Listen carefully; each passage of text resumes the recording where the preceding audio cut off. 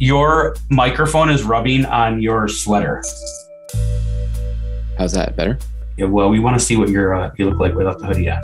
I don't have a t-shirt on underneath it. I just have the hoodie on. I'm naked underneath this hoodie. Welcome to Radio Juxtapoz, a podcast that goes beyond the clothing complications presented by Zoom recordings and places a gentle ear on the beating heart of the art world. Join us in conversation today with the Detroit-based art publishing house One Time Run. Since 2010, Jesse, Cory and Dan Armand have worked to create a global platform connecting artists with an audience.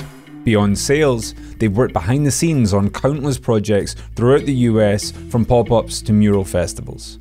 In an industry that has all too often alienated audiences from the creators they admire, groups like One Time Run have worked to break down those barriers, making the art world the way that it should be, accessible to all. Over the next hour or so, we're going to journey from the physical world into the digital with Jesse and Dan. But with Ukraine on everyone's mind at the moment, Evan picks things up by delving into the world of charity fundraisers. Enjoy the episode. Man, I want to talk about them so bad. I am so ready for this conversation. We are in the thick of it. When something like a war breaks out in a part of the world where we kind of, all of us might know some artists, do you guys go into brainstorming mode about how to perhaps support or think about maybe the artists you've worked with and how to support in a time like this when we have to talk about it? Yeah, no, absolutely. One of the things that we've really struggled with over the last couple of years is using our medium as a fundraising mechanism. And people think like, oh, we'll just put up a print and we'll make money. And the problem is, and we've ran into it a couple of times, is a lot of effort goes into making, distributing, and promoting the product, and not much money goes to the charity. So we just decided like last year that anytime somebody would ask us like, hey, I want to do a charity print, that we were just going to donate money directly to a charity. And I thought that was like a more effective way of having like immediate impact. In the case of something like this, what it becomes difficult, because I think even with Juxtapoz, like we're trying to work with some artists to help raise some money for the, Ukrainian effort. And it's like, where do you put the money? And that conversation is something I'm sure you guys have had to deal with so many times. And I apologize that we're starting like this. I wish we didn't have to start in a way like this, but you guys have been so philanthropic and you've done stuff that's been forward thinking in that way via the vehicle of prints and artists. So I was curious, like how you decide how to do these kind of things. Sure. I mean, it's hard. And, I think ultimately, like last year, we ran into a problem where we worked with an agency that wanted to do a fundraising mechanism to support a specific interest. And it ended up costing us more money than we made. There wasn't a groundswell of support for the product. So, I think for us as individuals, like when somebody on our teams brings something to us, like a GoFundMe of an artist or, hey, how can we help fundraise for this or that? We've just been dedicating and donating money directly from our either personal or our business accounts. I think we had a lot of success during the Black Lives Matter movement that was happening during the pandemic, where a lot of people were supporting artists of color and they were buying prints and donating and all of that. But what we found through that process was just a real change in the way that people perceived art from artists of color. So if you go to pre-pandemic, on One Time Run was like 10, 12, 14% artists of color. If you go 2 years later, after we took a solid look at what we were doing, we said, how can we be more intentional? How can we be more intentional within this group of people? And we now have, out of our top 25 artists, 12 of them in the last 2 years are people of color. So I think what you look at is like, is there a fundraising mechanism, or is it just generally changing your perception on how you support a specific artist demographic? And I think that's where we've really kind of changed. And I think the market's changed quite dramatically. With everything going on, in the world too, it's like the markets, you see it in the stock market, you see it in the crypto market, like everybody kind of stops investing, stops buying things too. So it also is kind of this, conundrum where people are really stopping their spending, which, kind of prevents you from really making contributions to those things just kind of, naturally. So. Yeah. And you brought it up, and this was in my notes. And then right away you brought it up is like, how do you have a gut check as a company, as far as you guys have been into it, with looking at, your roster of artists or looking at the programs you were doing, because, you're in Detroit, which is like, historically a city of Black art, and the ability to look at yourself and look at what you're doing and make an adjustment, or open the floodgates or open the doors. That's also really powerful pivot. And I was curious, like, how you guys had to deal with it. But you mentioned it. It was something that you guys actually looked at quite intimately. We looked at it from a pure sales statistics with the e-commerce site. But prior to that, our Murals in the Market project, which is our mural festival that we produced for 5 years, that was always an intentionally diverse group. And it was intentional that we didn't put the most famous artists as the first billing on the bill. We would put them, all the names would be the same size, all of they would be alphabetized. So it wasn't like prioritizing them. What we've seen so amazing in our community is that we don't really do that many murals anymore, because the artists have their own insurance now. They know how to make their own murals. They know, Roan and Askew, and these guys taught them how to do the grid patterns and how to make large scale murals. So by just affecting or participating and giving people our shared knowledge of how to do a mural, and then bringing these international artists to our community, has created an entire mural economy in Detroit. Where last year, Sydney James, who was a part of Murals in the Market for many years, started her own mural festival called Blackout Walls, which is a majority Black run and Black led, and people call her led organization. And now they're doing one in the Bay Area. So what we're seeing is that what we did intentionally at the very beginning of our trajectory with the mural project, because the city was represented, we wanted to represent the makeup of the artists represent the city, is we actually feel like that we're at the genesis of creating an entire mural economy in Detroit. And now that's sometimes it's they say you plant seeds under which trees you never sit. I think that's, the same on the print side of things, really looking at it analytically and saying what have we done historically, and where are we at with this whole thing? And then just really setting that intention, and I think it's not something that, every week we're analyzing the numbers and seeing how we're doing, but, intentionally moving in that direction and just kind of opening ourselves up. You see this kind of natural snowball effect that happens, and you start moving down, a different path.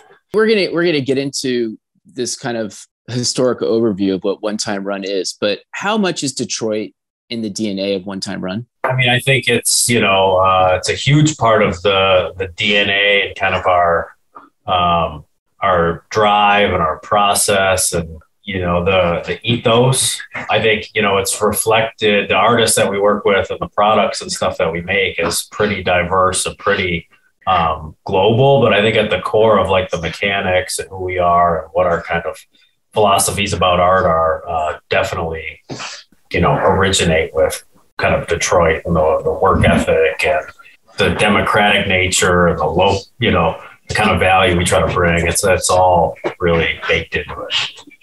Yeah, because I was thinking about the fact that you guys sort of, to me, as somebody who does not live in Detroit, but you guys represent kind of with One Time Run and with Interstate and the Murals in the Market and all the stuff you guys do with music, everything. You sort of represent the kind of revitalization of the art community there. And it seems like that is such an important conversation, especially when you're talking about the fact that you guys are dealing with emerging artists. There's a lot of connections between all these different things. Because when you started, Detroit still wasn't quite on the map. No. I mean, it was definitely a place that you knew artists kind of wanted to come just because of the opportunity and just kind of the Wild West nature of it. We didn't come from a place where we had a bunch of money to start this. We didn't have a network of rich collectors. We didn't have any of that. We kind of started with nothing and really wanted to make and produce the art that we could afford to buy, and the stuff we were into, which was Shepard Fairey prints. And, we really tried to create things that people could afford to really open it up to a whole new group of like fans and collectors that wanted to be a part of this art movement, but didn't come from the art world necessarily, or didn't have a background in collecting, or weren't rich people, you know? So we really kind of, I don't know, created this working class art brand. I think well, also you guys were providing a service that wasn't being done, which was, I mean, at least not being done really well in the United States, especially, was that you were taking street art, which is hard to collect because it's on the street, and making it collectible in a way that was actually accessible to the actual audience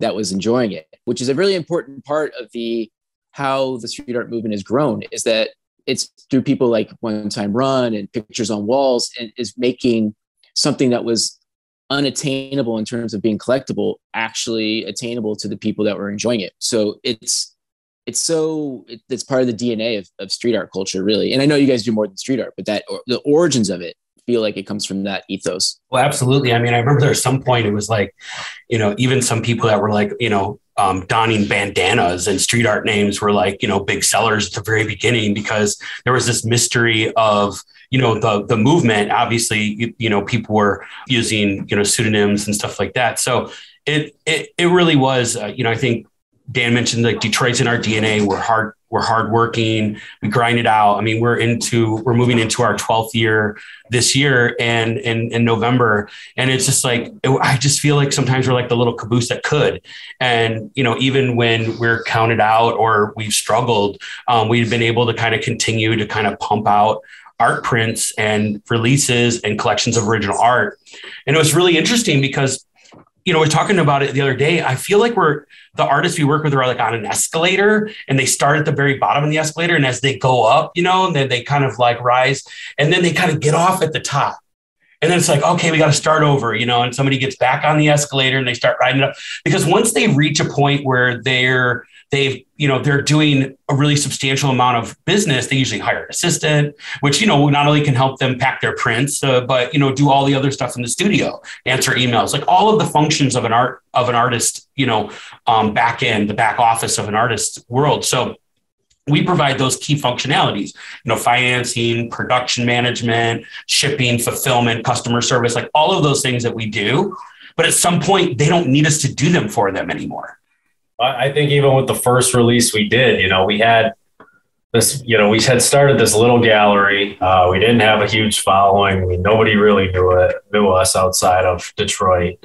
We didn't have a big audience on the online, you know, or a print market or anything like that. But kind of even the way we built the mechanics of the site, where we only, you know, put these prints up for a certain amount of time and only made what was there. Like, we tried to create the same kind of scarcity dynamics for anybody in the same way you would have if you were a major artist selling, you know, 400 prints out in a minute. Like, we tried to engineer all those things so that everybody kind of had somewhat of the same playing field, kind of through that gamification of the art too. So, you know, that was really our attempt to kind of take some of these emerging lesser known artists and give them the same scarcity and time and demand and all that stuff too. So what cultures did you guys come from before you got into the art world? Like, what was the things that were kind of like germinating in your lives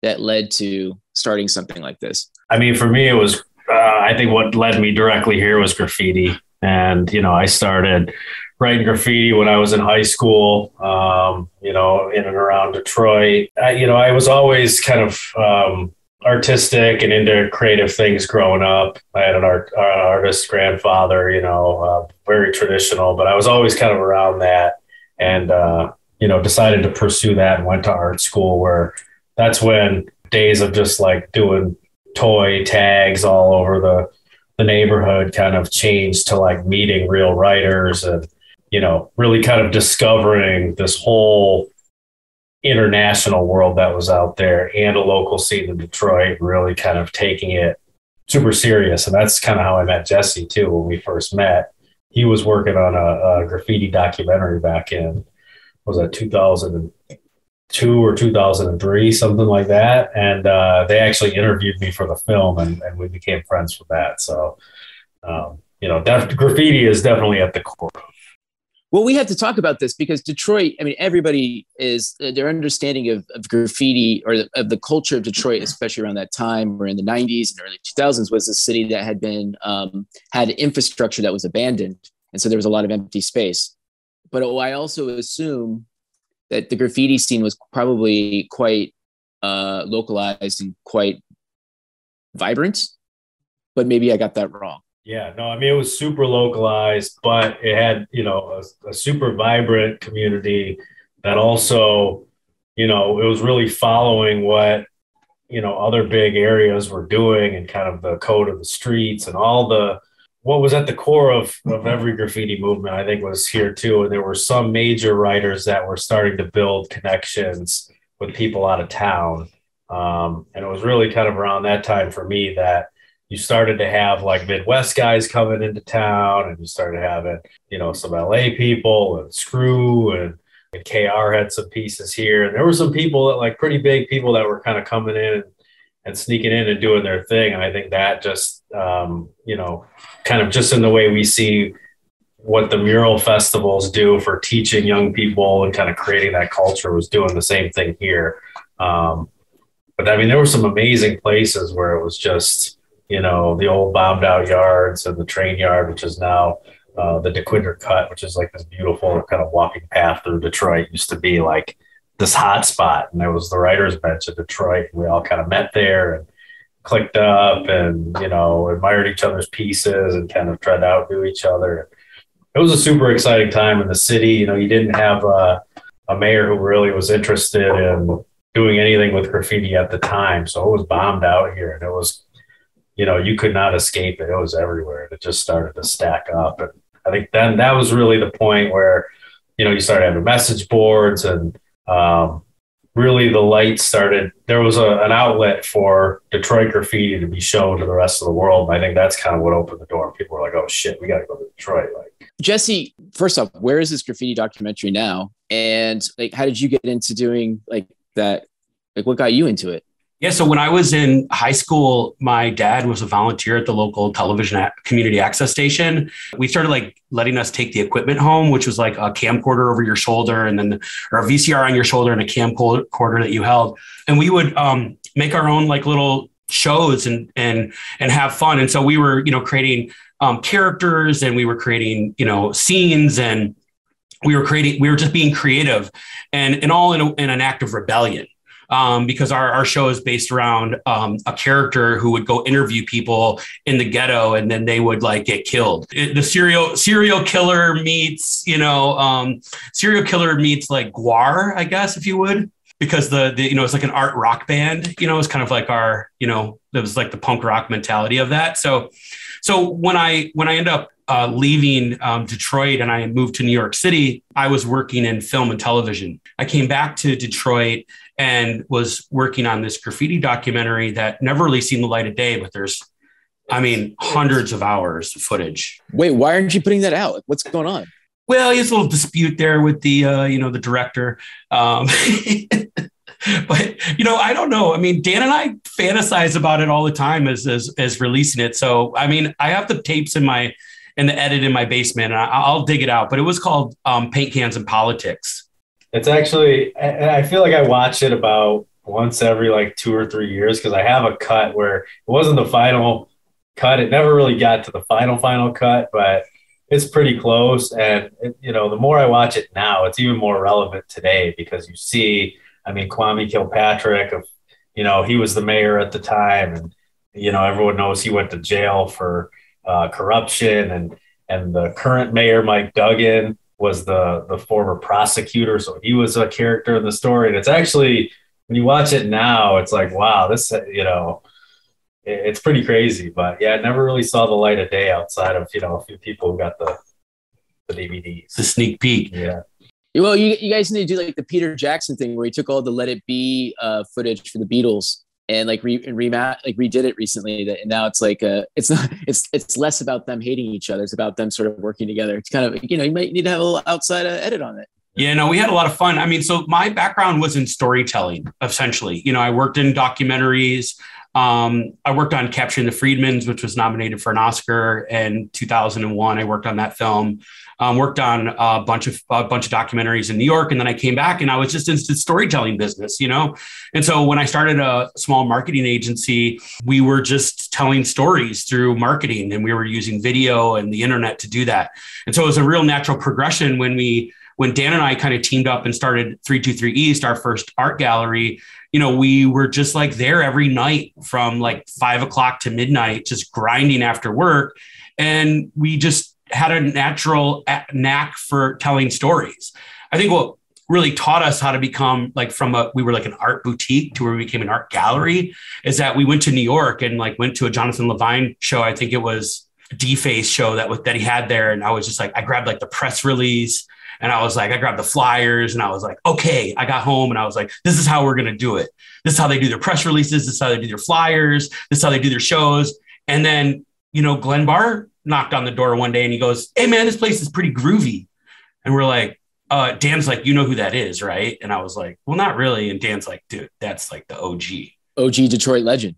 Yeah. And so Glenn just came in and we were kind of an art boutique. We had t-shirts and jewelry. It was all made by, local crafters. And Glenn was "Hey, can you take this shelf down?" And he was "Hey, do you mind if I put some art over there?" And by the end of it, it was a white wall boxed gallery. Everything. Yeah. Our whole boutique was down. It was just, Glenn's painting. So we're well, we're a gallery. We're an art gallery now. We got Glenn Barr in here. We're legit, I love this thread because there's something that I wanted to touch on that you guys do such a good job. And this is the origins of it. You guys are storytellers. You do a really great job of when you're putting out a print, especially when you guys put out a particular suite of prints where it's based around a story. You guys really, really do make it feel as if it's such a cohesive tale that you're telling. And that's been something that I think why you guys have lasted as long as you've lasted with this particular one-time run is because you really are telling a story with these releases in a way that's very unique. And in a time when people don't have the attention span, it's very palpable what you guys are doing. But that makes sense because you guys joined together trying to make a story. Yeah, it's so natural. Yeah. It's very natural for us. I think when you look at too, Dan, when we were working at the gallery, Dan was doing email marketing for Ford Motor Company, and I was doing lead generation for windows and home improvement companies. So we were how do you take email marketing and how do you take lead generation and how do we take those things and put them around art? So we were if we can get a lot of email addresses and we can send compelling emails, that's all these people are doing in these markets. They're telling stories to consumers about their product. We could just put something in there that we were passionate about. And, One Time Run was born. What was the first One Time Run product? It was the older brother of Tristan. That was run number 0001. But before that, we worked with the Detroit Electronic Music Festival, which was now called Movement. We worked with the Movement Festival to create posters, prints with the rock poster artist, Mark Arminsky.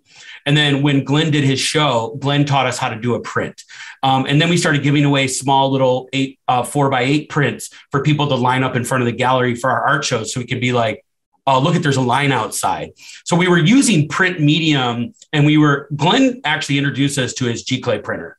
This guy, Tom Dunstan, he had been making prints for years and he just taught us, he had a G-Clay printer and he just taught us how to do that. And then we were making screen prints too. I think this is where I think people need a tutorial because everybody, when they buy prints, they want to understand what is it that they're buying? What does it mean to buy an edition print? Why are certain ones so expensive? Why are ones, how, I'm curious about how, give us a little tutorial about how a print is made by One Time Run.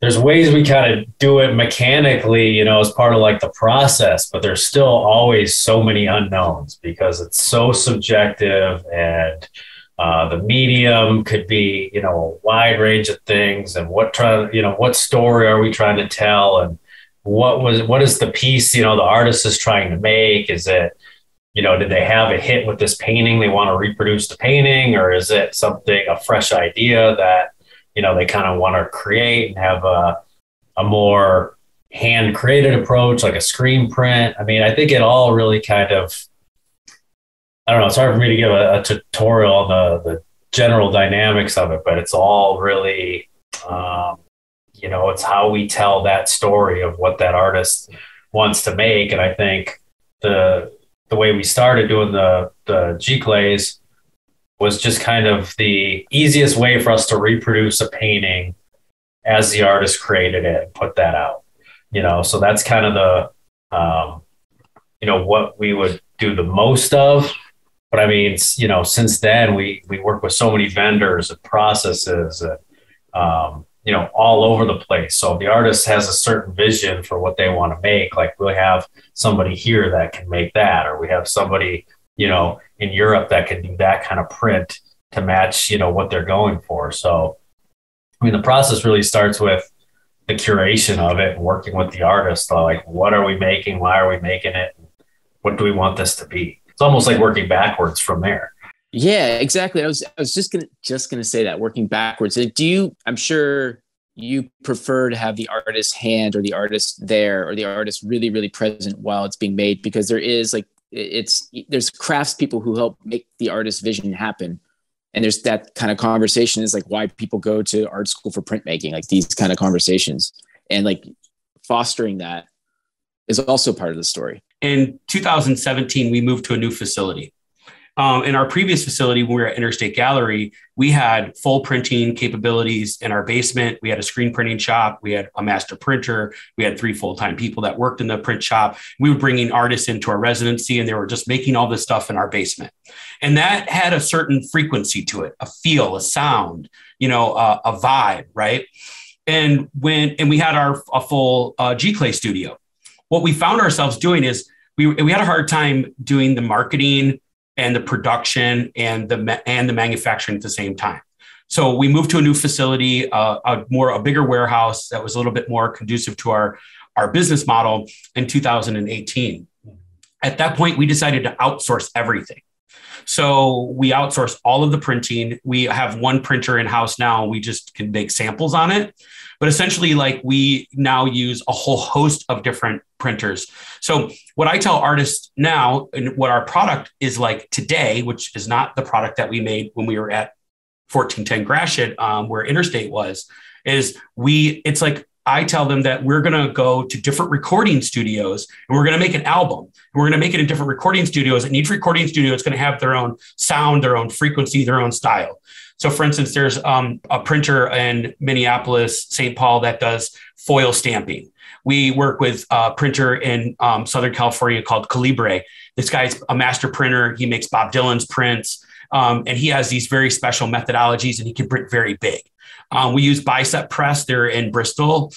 We use local printers. We actually have a print shop in town that makes screen prints that is a volunteer-based print shop, and they have a different frequency to their prints.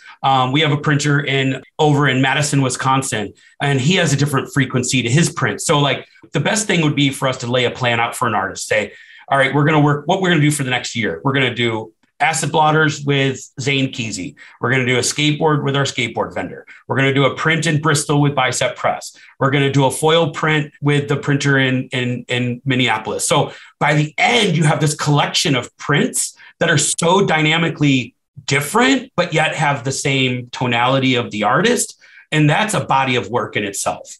I love that. I love that metaphor. And I know, because you guys, a lot of stuff with music, but that, like, going to different recording studios to make a track, that is such a good metaphor and way to understand like what it is that you guys are doing. And it's also a really great way of explaining it to the artist as well, because that's not necessarily how they get to work. And then but now they do. And it's like, they are making it. This is, again, goes back to the fact that you guys are doing stories. It goes back into that. Yeah. And I think that's, you know, when we had the studio and the residency, like, it was amazing just being able to work with all these artists that would come into town and we're making everything there. I mean, it was hard to run that kind of the production side of that business, you know, the actual business of it. And we found ourselves like, not everybody fits into, you know, that mold. And there were so many people we were working with and wanted to work with, like, you know, how do we make that song that, you know, the way you want to hear it, basically, you know? So I think that was just opening ourselves up to, like, who is the best at making this? Who is the best at making that? Who's the best at making this? And just working with everybody, you know? And I think not only is that good to kind of let us focus more on the storytelling and the curation, but it's also like supporting a wider creative community and all the vendors and, you know, kind of everybody in the space that touches it. Like it, I think it's really cool to, you know, kind of support that, support something bigger than, you know, just our business. It's like a real economy. What did you guys lose in the pandemic? Well, a lot of the creative service side of our business, which was mural based, and, you know, we had a bunch of office buildings and corporate projects for stuff like that. And all their marketing budgets went to zero and all the in-person stuff stopped. And everybody put that on the back burner. You know, I think when those stimmies went out, print sales went up for a little while. But yeah, I mean, we lost a lot of the kind of in-person, you know, activations that we had planned out for the whole year. So it was tough. But I think we gained like personal connections with artists that we never had before because of the use of video. Yeah. Like, I don't even think I knew what half the artists looked like that we worked with because it was just email. That's interesting. In a world where we were separated, you guys actually found better connections. That's actually that's a funny way of thinking about it. Not a funny way of thinking about it. It's like the reality of thinking about it. It's what happened. Yeah. I felt more inclined to have a chat with somebody than I ever did before. The reason why I want to bring this up is because I feel like what you guys always had was this community of people. Like when I've come to Detroit and I come by, it's like, it feels like there's always something happening. There's people kind of coming in and out. And it's like, you guys had this, it's like a hub. And if you lost that, like, how do you keep it going while putting out a product that people are actually buying probably more of because people were sitting around their houses, looking at their walls and wanting stuff. So you had to kind of figure out a new way to build a community or keep that energy going, I should say. Look, you know, when you've been in the same business for, you know, over a decade, like you've shed many skins and you've gone through many metamorphoses and you've had different eras of your creativity and your output. So, you know, like yesterday was the first time that I can remember that two artists were in our space at the same time. And it was kind of amazing. Like 2 weeks ago, we started working back in the office kind of organically. We just all kind of just showed up one day. But, you know, we also, you know, last May opened up a new gallery with my wife, Rula David. It's called Spotlight, and it's a music venue and it's a coffee shop. So we share the same space with that. So much like we used to have a gallery, now we just have a coffee shop with people co-working and hanging out. There's a record store, but we haven't been back enough to kind of intermingle a lot. But the idea is that a gallery in its form of commoditized art is only a place for people of visual art to gather. And a cafe is a place for all likes of creativity, visual, music, you know, spoken word, you know, activism, all of these different creativities can kind of interact with the record store and the coffee shop, and it's a gallery, and at night it's more of a music venue. So, you know, I just think it's like this kind of, you know, it's like a snowball and we just kind of keep rolling down the hill. Yeah. Well, and, you know, like Jesse said, with the, you know, meeting more people and have more conversations on Zoom. I mean, you see all these new technologies kind of springing up too, like Discords and places where, like, if we're not interacting in person, like, how do we interact better within, you know, our digital communities? You're listening to Radio Juxtapoz, Evan Pricco in conversation with Jesse and Dan from One Time Run. Still to come on today's episode. We don't know what your print is going to be worth in the future, and we don't know how your NFT is going to be used in the future. That's right. We got NFTs on the agenda. Let's get back into it right now on Radio Juxtapoz. Do we want to talk about NFTs? Man, I want to talk about them so bad. I am so ready for this conversation. We are in the thick of it. It is the most... I feel like that we are sailors.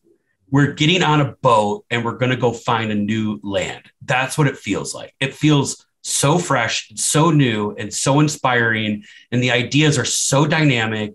And the way that smart contracts can communicate an artist's vision is only being tapped slightly today and will be so dynamically tapped in the future that creativity will be there'll be an opportunity of creativity that's never been harnessed before. The way that you looked on your face when I brought it up, I was not sure if that's what your response was going to be.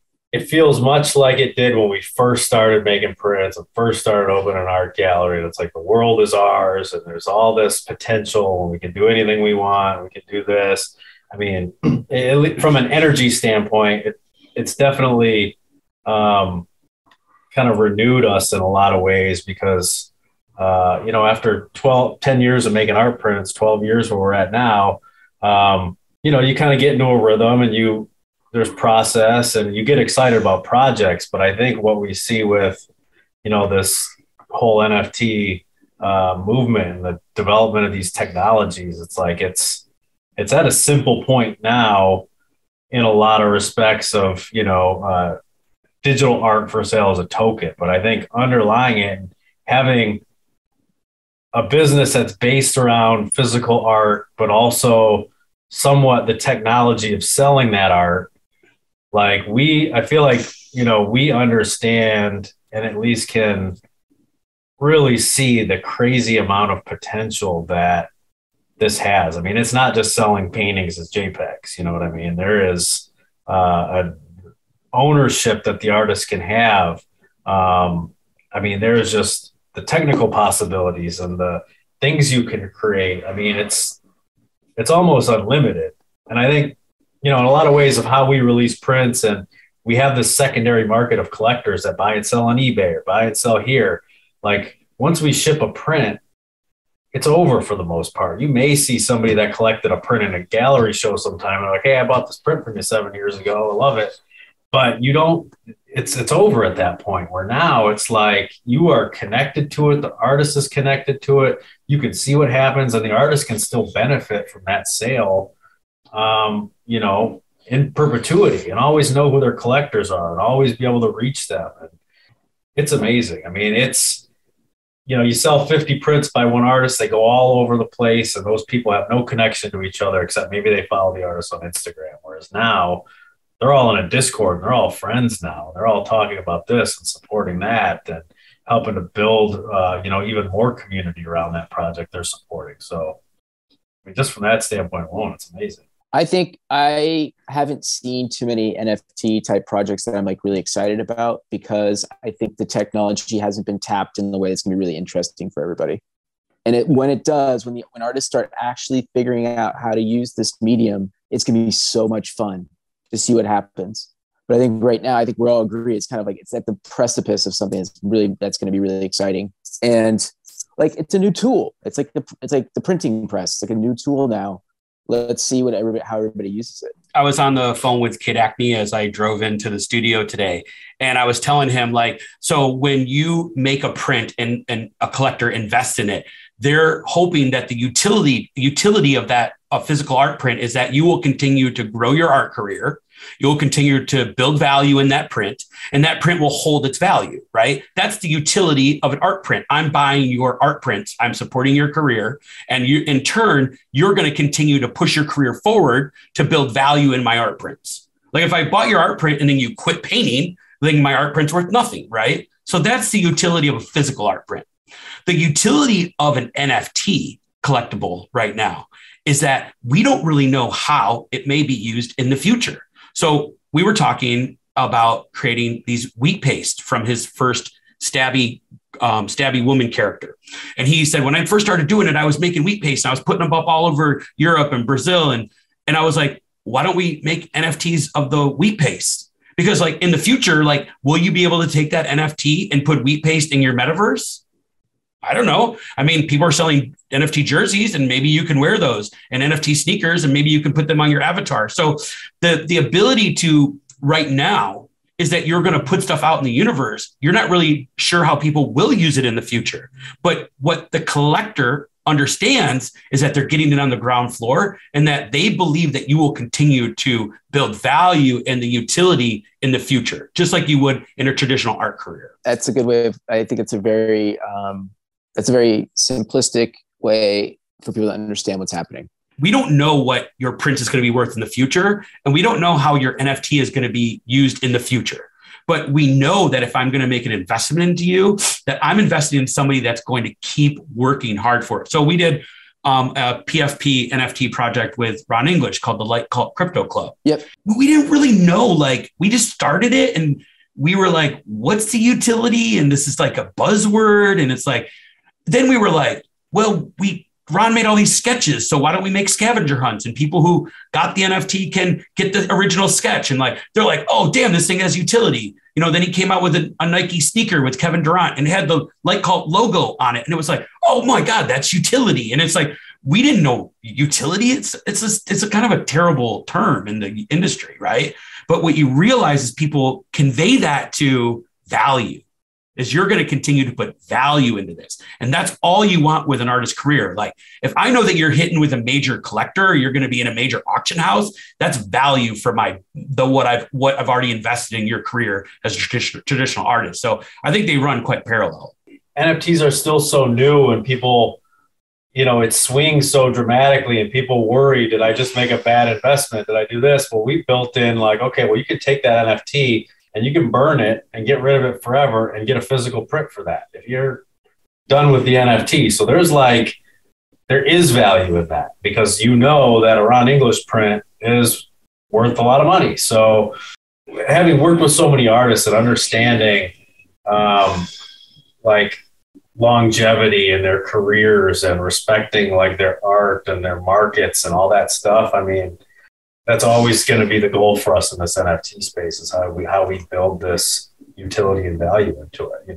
We're not just trying to, there's so many people out there getting rich, selling the craziest stuff. And it's like, we were reluctant on the NFT space for a long time, because coming from this physical traditional art world, like I couldn't wrap my head, even though I've been in crypto for years before, I couldn't understand the value and how this made sense, until I really understood the technology behind it and the possibilities of it. And then, that's like, okay, well, we can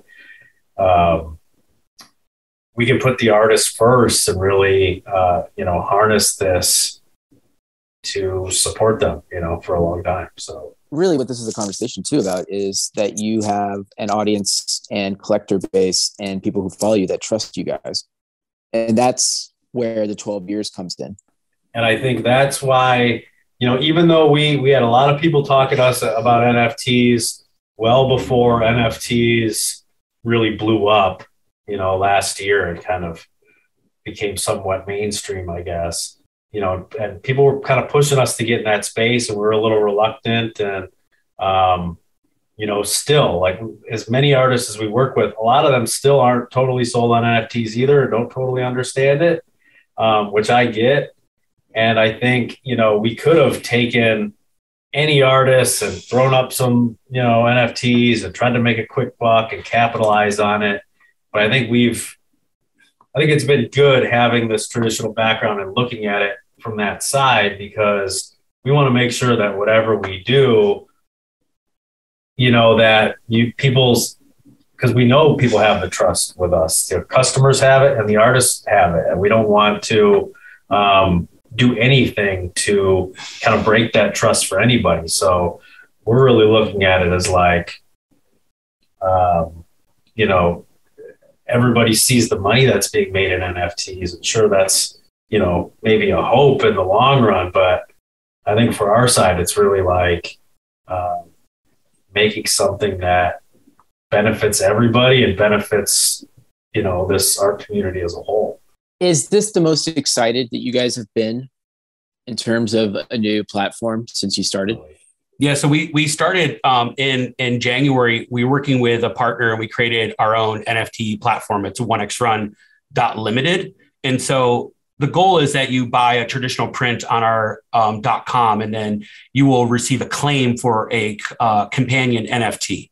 So the idea is that 99% of artists and 99% collectors are not in the NFT space. So you can buy it with your credit card, you can get a print, and you can receive an NFT. And then our NFT website .limited will actually create a wallet for you and then put your NFT in your wallet for you. So it's, it's very easy, and it's, there's no burden, there's no barrier to entry. And I kind of look at it like, Well, at one time I didn't have a pager, and one time I didn't have a cell phone, and one time I didn't really have a crypto wallet, right? Or an NFT wallet. And so, and now I do. And I think that we'll continue to like onboard people into that. But what we did is we gave out 500 Genesis cards, and basically it's like your 1X Run VIP card. We gave out 500 of them. And then what we're doing is we're calling them rare drops. And so the first Friday of each month, if you're a Genesis card holder, you get a rare drop. And so the first rare drop was a series of 3 images and 3 colorways by Naturel. So a sequence of 9. And out of those, you're likely to get the one colorway is 5%. The rare colorway is 5%. And then the common is a 30% chance to get it.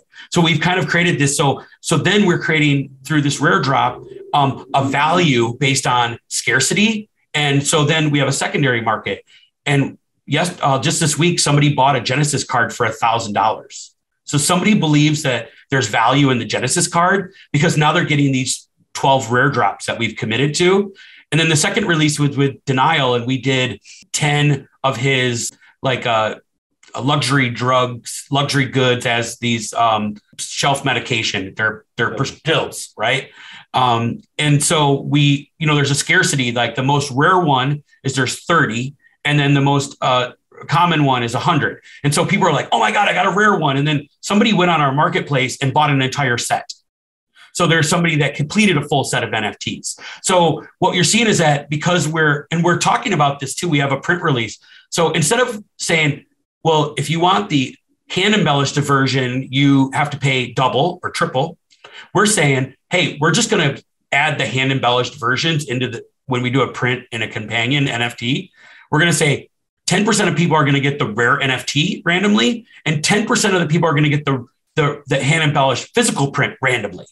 So it's like, it adds this whole new layer where before it was like, well, if you want the rare one, you pay more. Now it's just saying, hey, we're going to treat every sale as the same, and we're going to randomly give people more value. What you're also doing here, and I can hear your enthusiasm about this, but what you're doing is you're looking out for the artist. You're allowing the artist to feel as if they're supported going into this new frontier, and you're doing a lot of the legwork for them. And that's how you keep this is how you keep a business. I mean, obviously how you keep business going, but this is how you keep the artists will feel supported. And that's what this is all about, is that you're giving them opportunities, which is something that the prints did, because at the time you guys started the brand, the prints were something that all our artists were trying to figure out how to tap into that market. Now you're giving them the foundation to make the next step. I was hanging out with Revoke a couple years ago, and we were having this conversation.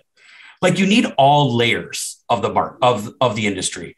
You need assistants, you need administrators, you need art dealers, you need gallerists, you need, accounting people, and you need people that are at the upper echelons of society, and you need people at the entry level of the market. So there's all of those dynamics that go into a market.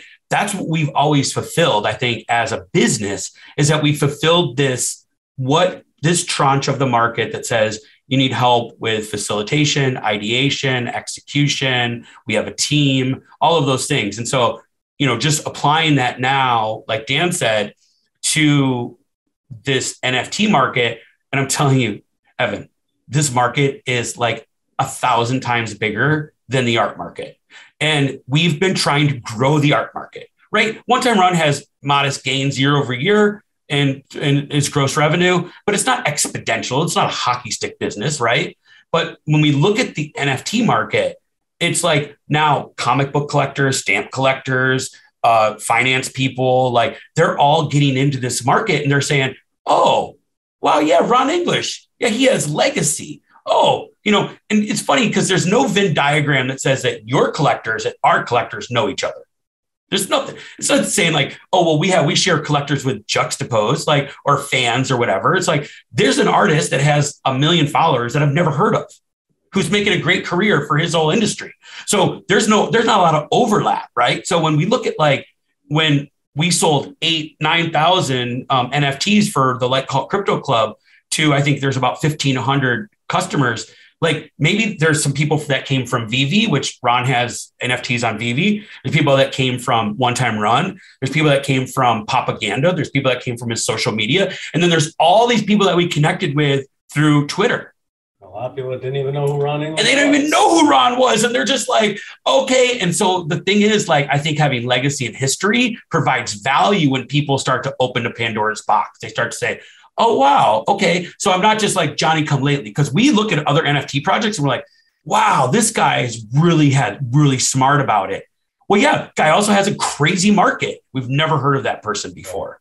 What was the best decision you guys made early on? And what was the worst decision that you guys made early on? Powwow, man. Powwow. Like, we went to the second Powwow Hawaii, and, you know, I knew Estrella and he was working with Jasper, and, you know, Dan just went out there on a whim, and we were working on prints with like Woes and a couple other artists. And, you know, we just took the prints out there that we had. We didn't really make anything new, and we did a little print signing. But what was that space like when you guys got there? Hey, yeah, it was just like an old rundown, like, room that, you know, they were storing stuff in. It looked like for like the last 15 years or something. You know, it didn't even have lights. It didn't have plumbing, nothing. You know, it was just like, Jasper's like, hey, come out to Hawaii. Maybe we could do something. We show up, and, you know, there's this like storage space. And we spent like 3 or 4 days just like building this space out and throwing an art show with like 10 prints in it, you know? But then there was like all these people. The place was packed, and we're in Hawaii, you know, and there's all these people painting murals. And incredible experience overall. You know? What was the moment where you guys were like, oh my God, we almost fucked this up? And I think it was when we hit like 25 employees.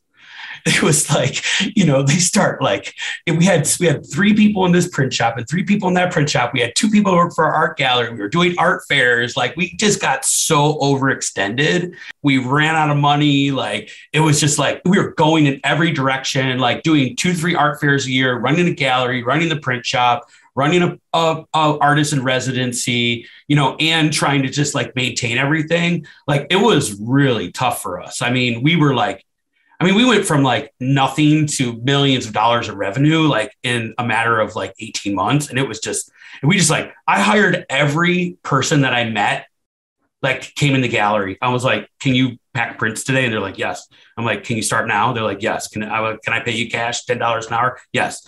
And then it was like, oh, we need health insurance. And it was like, oh, you know, like, we need to pay for email addresses. And it was like, oh, then you have to have vacation time and 401k. And it was just like, and then it was like, then all of a sudden, you know, you're like a quasi therapist for, you know, all the employees, and this person's got a problem here, and this person has an issue. And it's like, then I think we started to get far away from what we kind of loved doing, which was making the art, telling the story.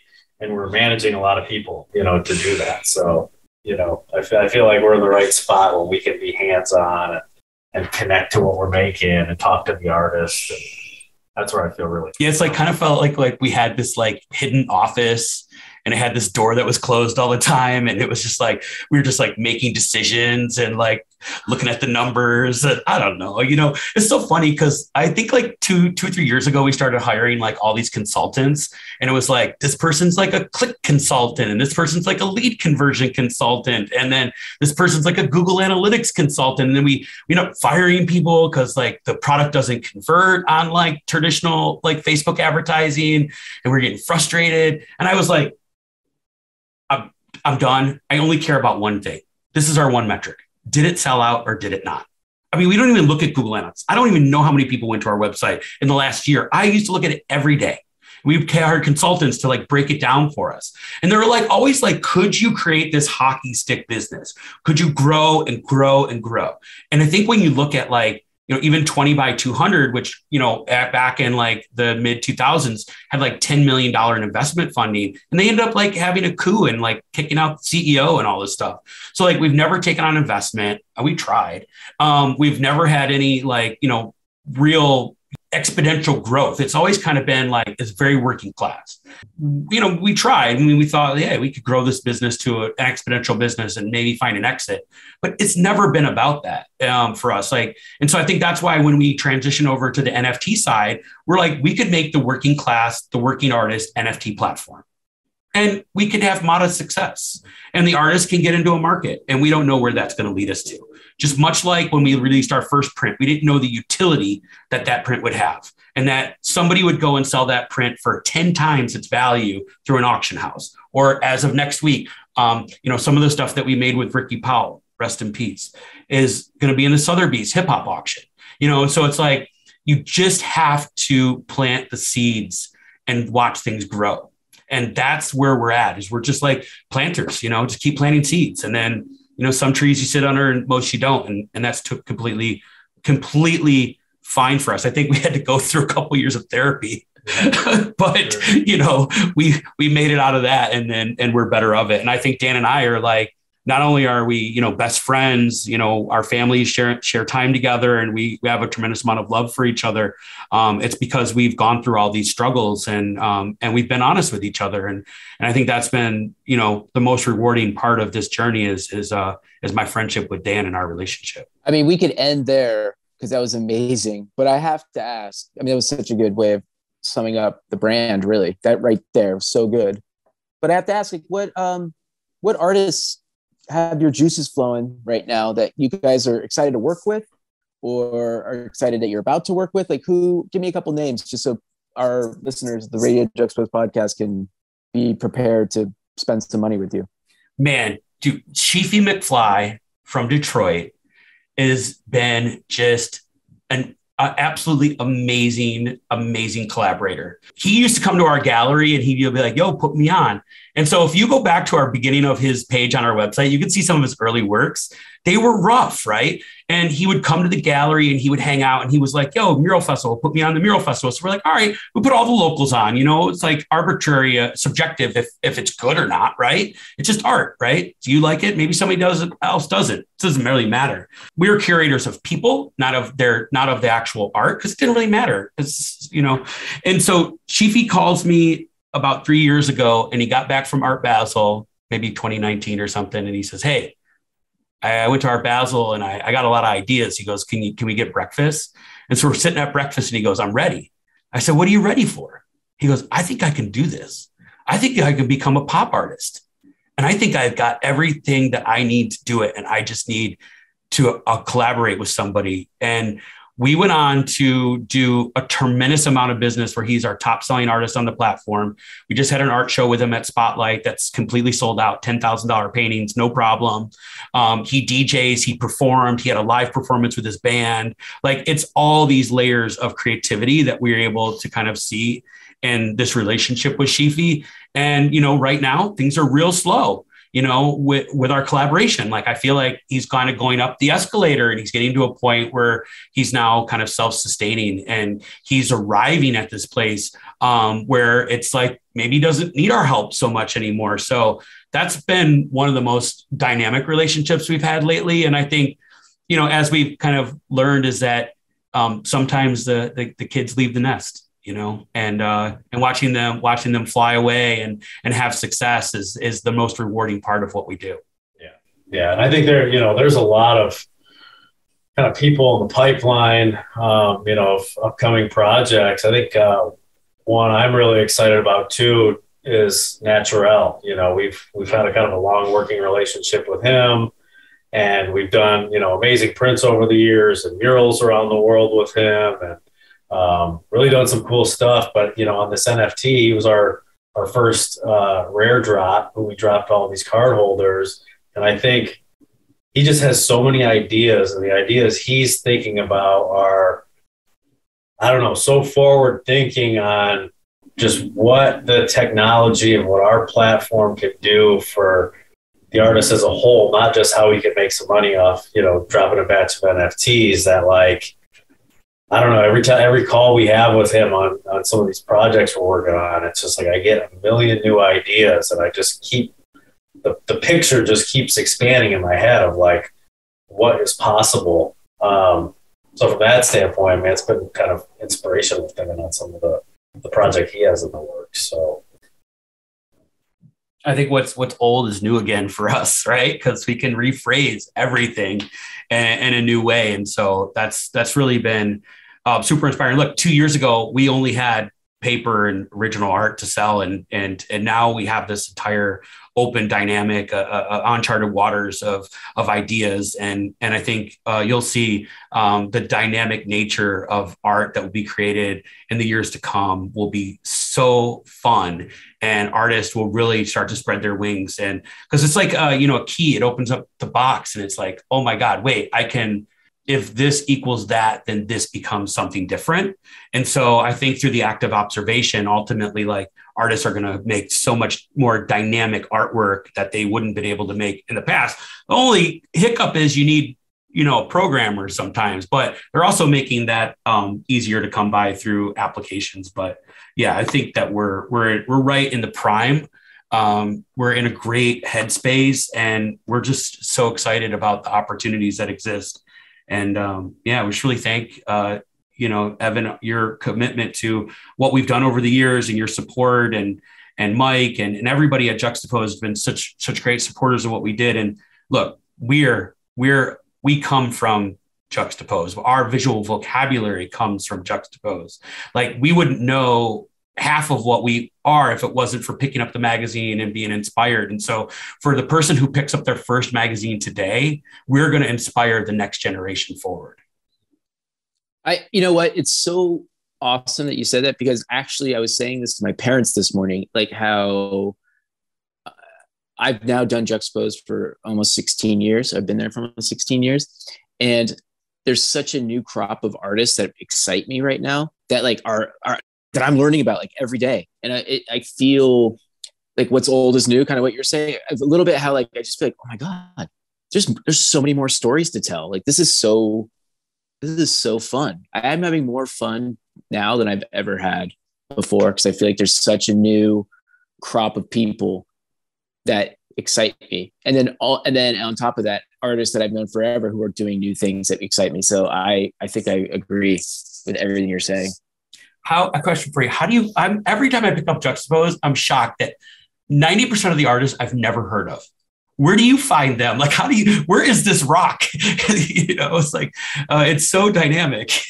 Well, the thing is, it's because I think it's the escalator thing you're talking about is actually what is very much part of what we do. Like, we try to find artists that are at the peak pinnacle of what they're doing in terms of financial success and critical acclaim and solo shows around the world. And then we try to find the person who is just starting. And when you put all that together, you actually start creating stories that no one else is really telling, because it's really difficult, because in terms of a physical product that you can sell to people, you have all these stories that make up what's actually happening in the art world, as opposed to just one part of it, which is basically the auction houses or whatever. But where do we find people? We just have I'm so lucky. I have conversations with just some of the best minds of people who are looking at the art world. And I'm constantly looking and observing and going. I go to more art shows than I think I've ever gone to before. I've been so lucky because I've been splitting time between lots of different places recently. And it's just going places, just going and looking and observing. That's really it. So there you go. That was it. Juxtapoz Magazine's Evan Pricco in conversation with one-time runs Jesse, Cory and Dan Armand. If you enjoyed today's episode, please make sure you like, share, subscribe, leave us a comment somewhere. I don't know where, anywhere. It doesn't really matter. Just think a nice thought about us and that'll be enough. Today's episode was edited by myself, Doug Gillen. All the music today was supplied by Artlist, apart from that track halfway through, which was the Habibi Funk remix of Ya Al Dali by Najib Alush. We're going to be back with you real soon. Hopefully Evan and myself together on the same episode. What a sweet thing that would be. Till then, take care of yourselves and each other.